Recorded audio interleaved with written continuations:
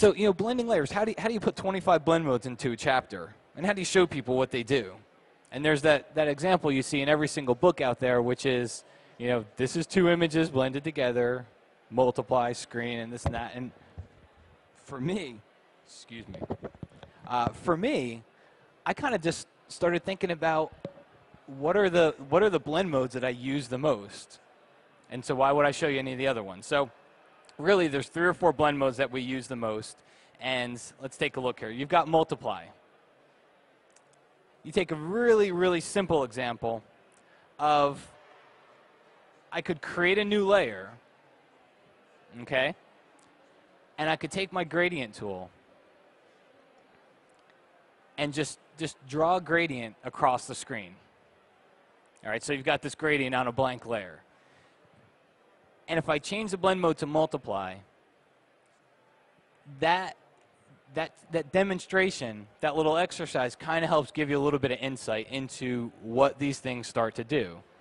And where it helps is now when the next project comes along, you're not cycling through 25 different blend modes to see which one you want. You can very quickly go to the one you want because you start to understand what they're going to do. So multiply. Think of it this way. Multiply will drop out all the white. We'll keep black. And then it's going to kind of do a transition of everything in between and make it a little bit darker. It's like taking 2 slides, stacking them up on top of each other. Okay? Then if I change that and did screen. Screen's the opposite of multiply. So screen is going to keep all your white. It's going to drop anything that's black. And then again, anything that's in between, it's going to kind of make a little bit brighter. All right? And then the last one that we use a lot, there's actually 2, overlay and soft light. Overlay takes the black, makes it blacker, takes the white and makes it whiter, and then that stuff that's gray right in the middle, that's going to get wiped out. It's going to be transparent. You're not going to see it. Think of it as contrast. So if we started and we looked at the layer blend mode here, we've got all these ones up top here that kind of darken things. And then we've got the ones in the middle here that kind of lighten things. And you can tell the first one, lighten, darken. And then we got the ones over here that kind of add contrast. And I taught a class yesterday, and we had a little joke. The ones down here are the useless ones, okay? Not totally useless. They have their uses.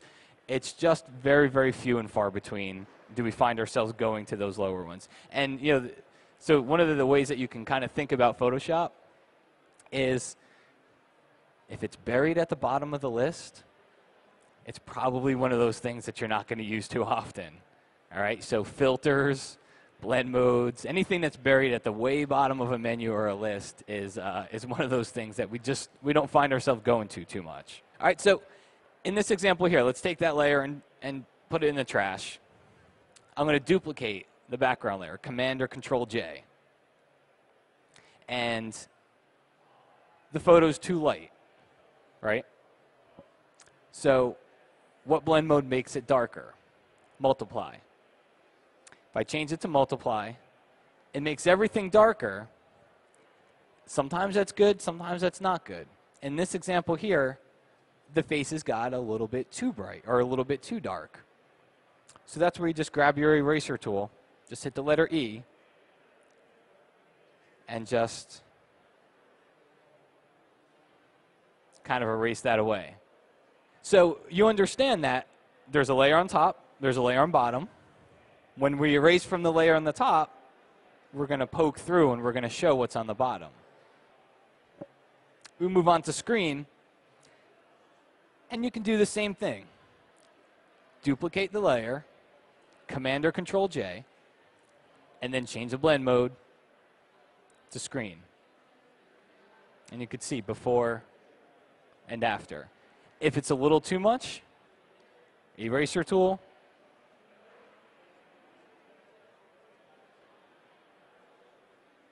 and just erase it away. And it's going to start showing you the layer that's underneath. Now,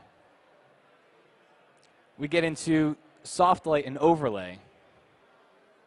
And this is, again, I taught a class yesterday, and I told the story that my wife does not like to use Photoshop. It always works that way, you know. It's like whatever you do, it's like your wife or your spouse is as far away from it. And I don't want to do that. I don't want to open my photos. Give me one click, something. And so one of the things that I told her was, all right, honey, when you get the photo, just open it up. She's like, but it looks good. I'm like, I know, but just try this. Just one little quick layer. She's like, I don't want to do a layer. I'm like, it's one. So photo looks good. Happens a lot with point-and-shoot cameras where things will look a little bit washed out. And you don't even see it until you come down here and maybe you try overlay. And it kind of just gives the photo a little bit more punch. If overlay's too punchy, then try soft light. And what did they both do? Remember that gradient example? They take the blacks, they make them blacker, and they take the whites and they make them whiter. And you could see overlay or soft light. Overlay is just kind of a punchier version than soft light. All right, so let's delete that one. Now, where does it work well in other circumstances is old photos. Biggest thing that old photos will suffer from is just being faded. All right, and there's a ton of things that you can go in there to do and try to fix them, but make a new layer, change the blend mode to overlay, and it's almost instantaneous. You don't really have to do any more to it. Okay? However, take it a step further, and some different ways that we can use blend modes here. We could start to blend multiple layers together. Is somebody gives you a logo. And so I don't know where you guys are from, but these like 2% mortgage companies are everywhere. You know, sell your house for $10, no closing costs. So you get a logo from somebody, and they say, yeah, can you put the logo onto a photo for me? All right. Make sure you can see both images here, and just use your move tool and click and drag from one to the other. And it comes in too big. We'll go ahead and free transform, and I'll scale it down.